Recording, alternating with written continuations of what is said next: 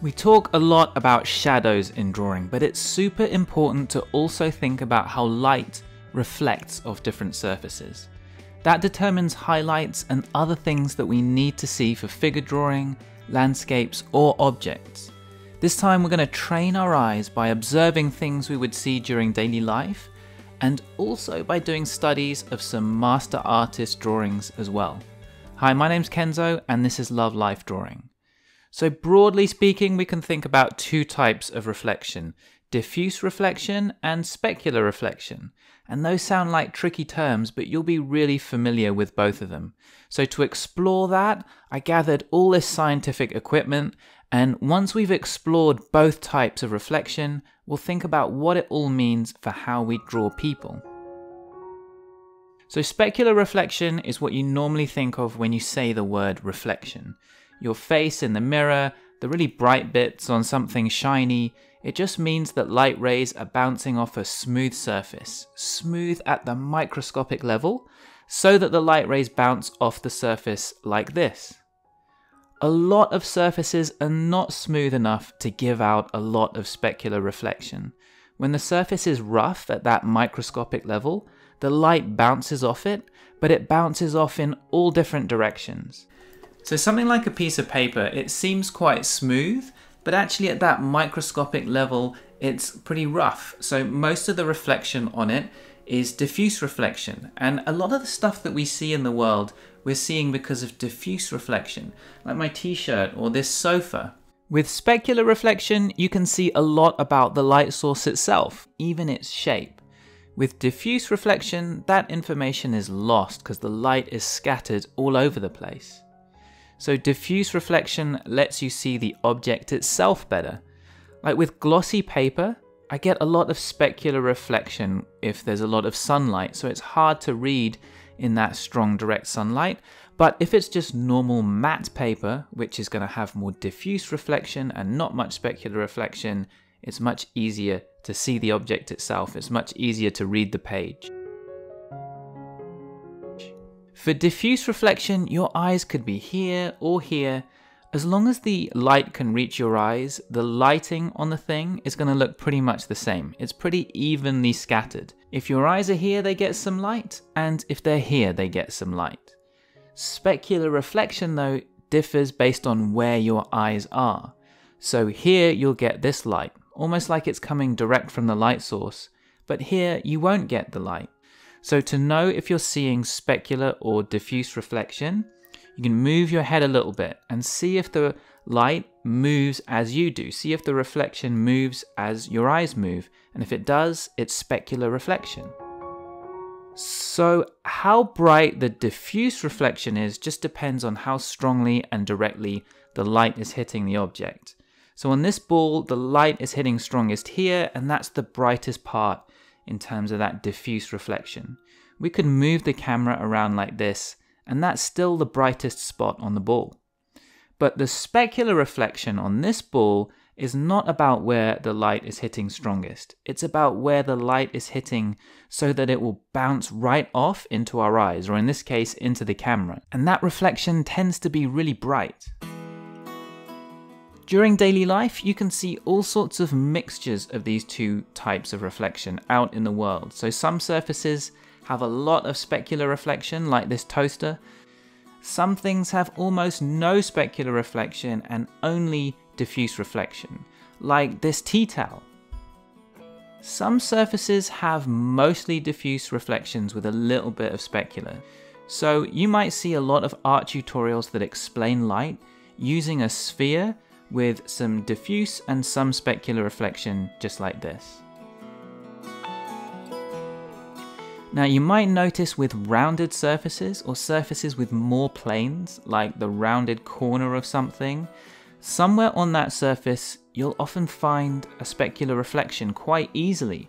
And I think that's because there are more planes reflecting light at more angles. It's not flat, which would just be one plane reflecting light at one angle.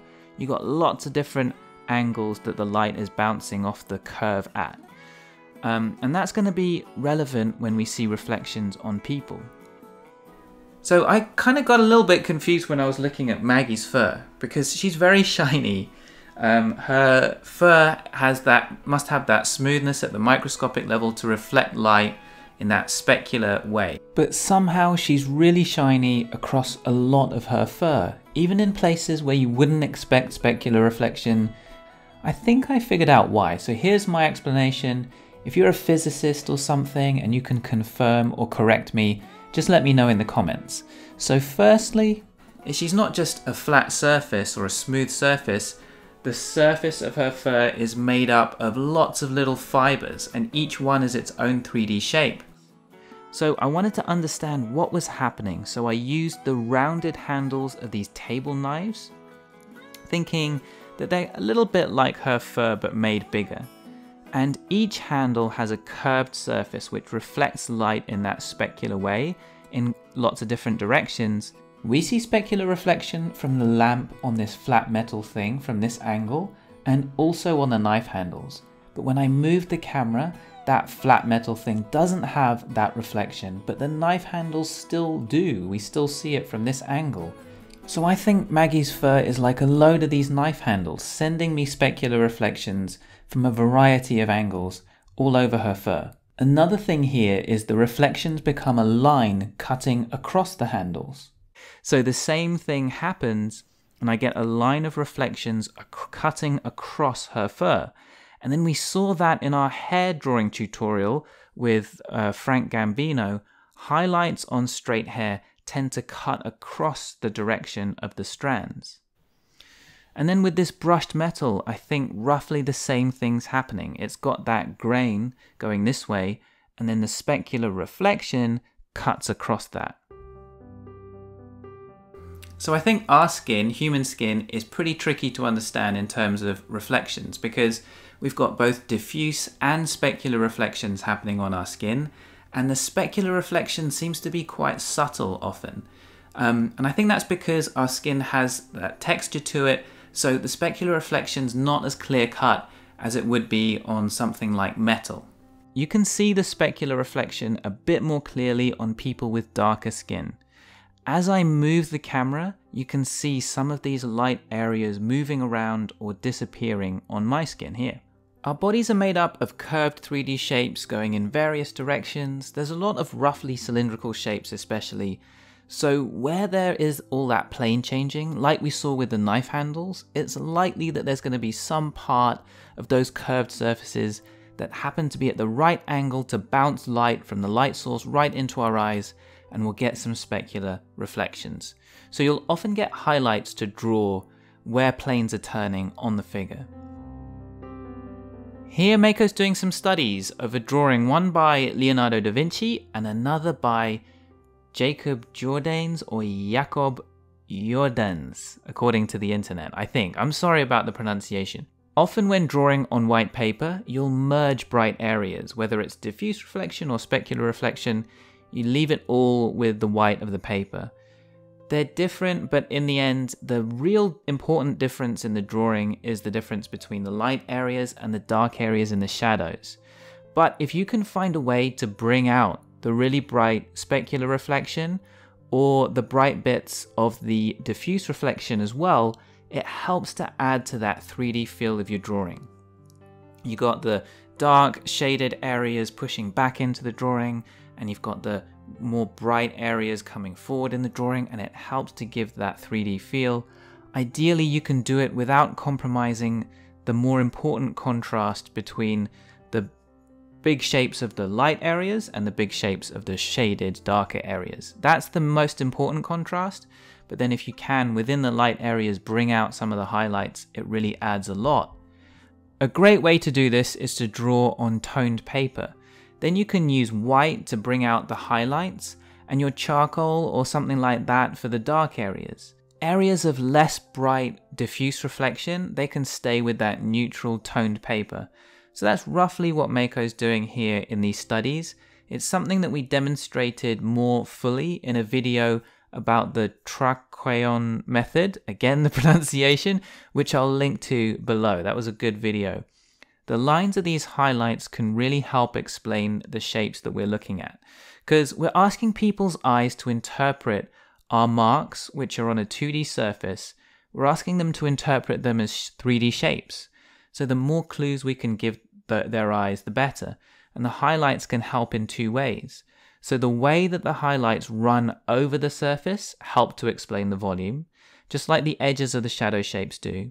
And then secondly, where we put our highlights explain which bits are all at this specific angle to the light source.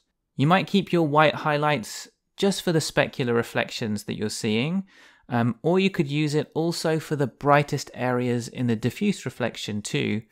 We don't have the original references to look at with these studies, but as she did these, Mako felt that Leonardo da Vinci was keeping his highlights quite faithfully to more specular reflection, whereas Jacob was using the white more liberally for all the fairly bright areas on the figure.